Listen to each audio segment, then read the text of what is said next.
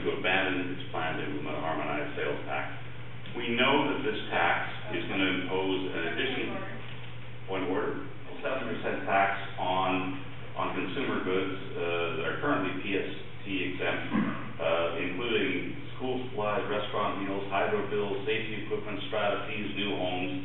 All of these things are going to hurt everyone. As it's going to hurt renters. It's going to bring in $1.9 billion in taxes annually, or about $800 per individual, and it's going to not put any additional money into health care, education, affordable housing, job creation. It's all going to subsidize business. We saw in the report we just had, the business taxes. So I think it's prudent for us to say, as the City of Vancouver, that we request the Provincial Government to abandon its plan to implement a harmonized sales tax. They never told us about it before the election. They sprung it on us after the election.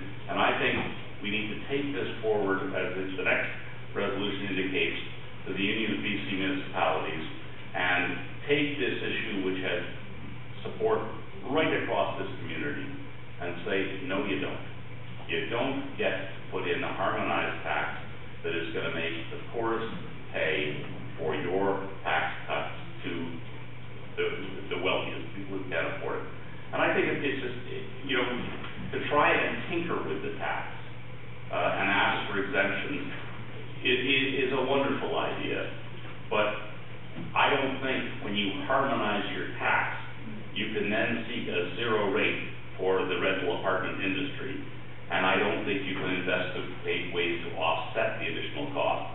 The provincial government will say, well, we've already offset the additional cost because we've increased the tax threshold, and we've given